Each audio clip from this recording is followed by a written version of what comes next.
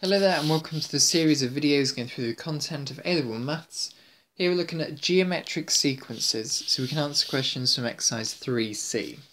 So what is a geometric sequence then? Well, a geometric sequence is where we have to multiply to get from one term to the next term. So here we're going to use the letter R.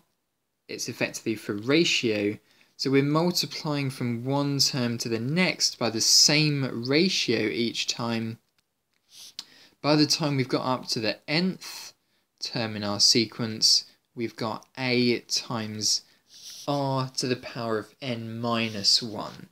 Notice here how the second term will have 1 r multiplying on it, the third term will have 2 multiples of r, the fourth term will have 3 multiples of r, so the nth term here is only going to have n minus 1 lots of r multiplying by the a. Okay, so this here is how it's going to work. So find the nth and 10th terms of the following sequence. So a little question here. We can clearly see here that the common ratio each time here is 2.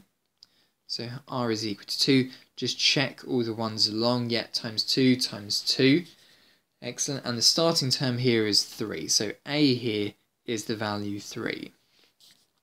Now to get the nth term here, we just substitute it into this formula here. This is effectively the formula for the nth term of a geometric sequence. So in this case here, first term is 3, common ratio is 2, nth term is obviously then 3 times 2 to the power of n minus 1. Now please do not simplify this to 6 to the power of n minus 1. That is not how multiplication works. Just forget that I ever said that. It's 3 times by 2 lots of n minus 1, or 2 to the power of n minus 1. So that's the formula for the nth term of this sequence. So therefore the 10th term in this sequence will be just applying n equals 10 into the formula. So in this case here we get 1536. So this here is what you need to remember for geometric sequences then, that the nth term of a geometric sequence is written by a, the starting term, times r, the common ratio, to the power of n minus 1. So it's always 1 less than the term that you're at. In this case here, we can have common ratios that are negative numbers as well. This ratio here looks like it's going to be a ratio of negative half. Let's just check for the second term in the sequence as well, because when I times a negative number by negative half, I get a positive 10 in this case here. So that works. The common ratio here is minus a half. And in this case here, we want to work out the nth term, so just applying this formula here. So it's 40 times minus 0.5, make sure you put these in brackets, to the power of n minus 1. For the 10th term here, just substituting n equals 10, we're going to get 40 times minus 0.5 to the power of 9. Plug that into your calculator, and you're going to get minus 5 over 64. Definitely expect to get a fraction here, because if our values are getting less and less each time, these fractions are going to start to appear. Okay, another little brain teaser here then. The second term of a geometric sequence is 4, and the fourth term of a geometric sequence is 8. Find the common ratio in the first term. Well, in this case here, the second term, we just can see this here, is a times by r, and that's equal to 4. And the fourth term, which is a times r to the power of 3, is equal to 8. Now, the way that we're going to solve these two simultaneous equations here is dividing one equation by the other. So if we call this equation 1 and equation 2, what we're going to do is 2 divided by 1. So that's ar cubed divided by ar, and in that case there we'll get just r squared, and 8 divided by 4 gives us 2. So in this case here, the square root r is equal to 2. So now we just apply the first term, sub it into the easier of the expressions here, and we get a is equal to 2 root 2. Okay. So, another little bit of a challenging question here. The numbers 3, x, and x plus 6 form the first three terms of a positive geometric sequence. Calculate the 15th value of this sequence. Now, to calculate the 15th value, we're probably going to need to know A, and we're probably going to need to know R. I'd concentrate on working that out first. So what we're going to see here, now they've jumped quite a lot in this video here, so 3 times by, so 3 is the first term, and then you times it by R, and you get 3R, and then for the second term here, you're going to get 3R squared. Now in this case here, we're timesing by R from both one term to the second term and the second term to the third term. So it must be the case that if we were to do, well, how can we work out R? We can do second term divided by first term must be equal to the same as the common ratio between the third and the second term. And in both cases here, we can work this out by getting R. So in this case here, that's what they've done in this question here. They've got x over 3, that's the common ratio between the first and the second term, and then x plus 6 over x, which is the common ratio between this third term and the second term.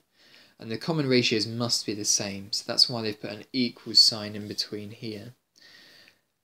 So now what we're going to do is now solve a quadratic. Now remember here that we only have a positive geometric sequence, so we're only going to take the positive value of x in this case, so x is 6.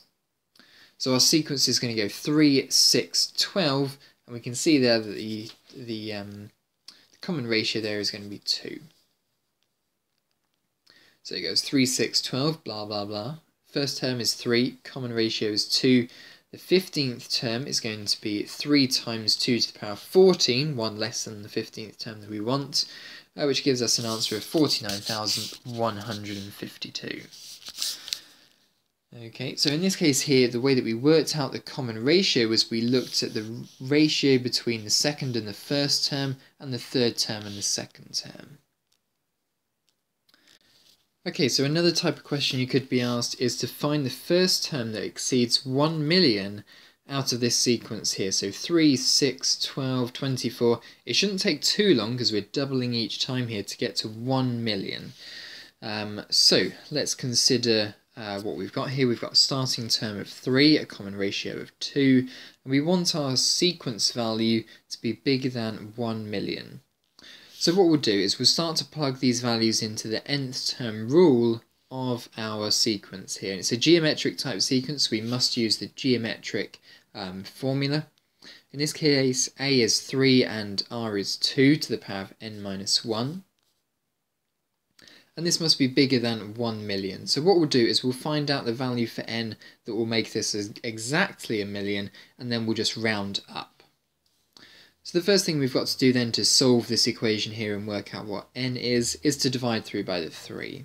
So we've got a million divided by 3. And now what we want to do is apply a mathematical operation that will effectively get rid of the 2 and just leave us with n minus 1 on the right hand side. Now how do we get rid of a base number on a power?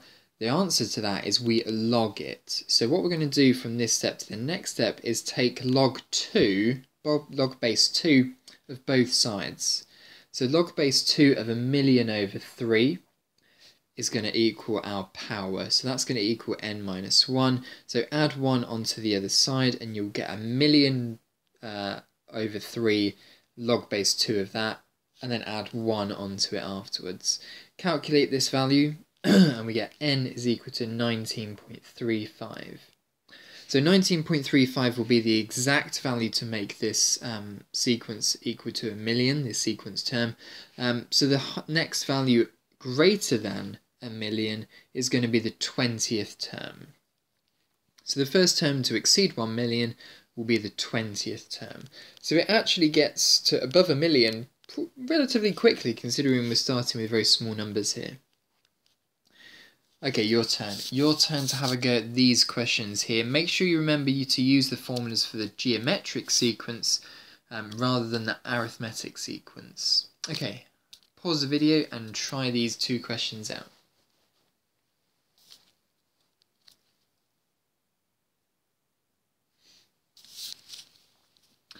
Alright then, so let's have a go at part A then. So part A obviously is starting at 3 and has a common ratio, starting at 2 and a common ratio of 3 each time.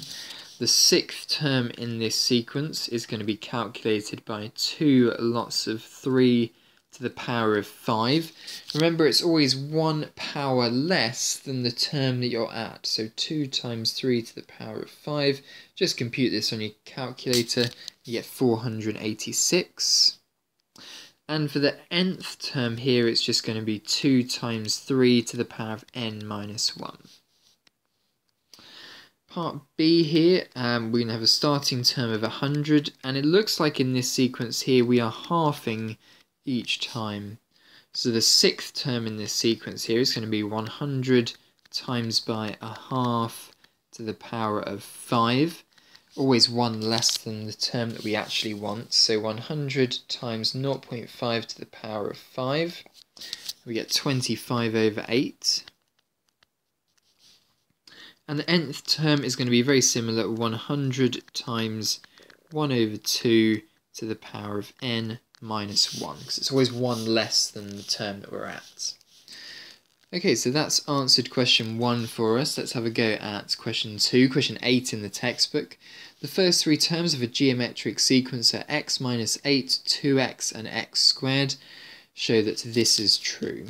Okay, what we're looking for here then is for the common ratio between the first term and the second term to be the same as the common ratio between the second term to the third term. And the way we can calculate this is by doing second term divided by first term, which will calculate the ratio between the two terms, must be the same as the common ratio between the third term and the second term. So this here is what it's going to equal.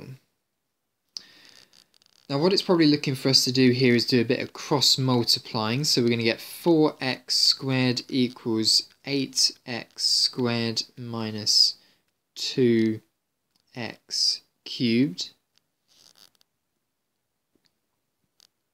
No, just x cubed. And then what we'll probably do is add the left-hand side onto the right-hand side, and we'll get x cubed minus 4x squared is equal to 0. Yeah, that's it. That's it, good.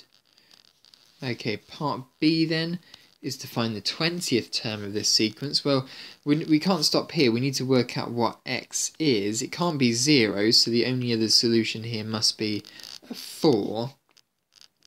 So if x is 4, then we can work out the common ratio. So in this case here, it's going to be 8 divided by 4, which will give us 2. So the common ratio is 2, and the starting term here is going to be 8 minus x. 8 minus 4 is 4, so the starting term is 4. So now we can work out the 20th term. u20 equals 4 times 2 to the power of 19. Remember, it's always 1 less than the term we're at. 4 times 2 to the power of 19 is equal to, 2,097,152.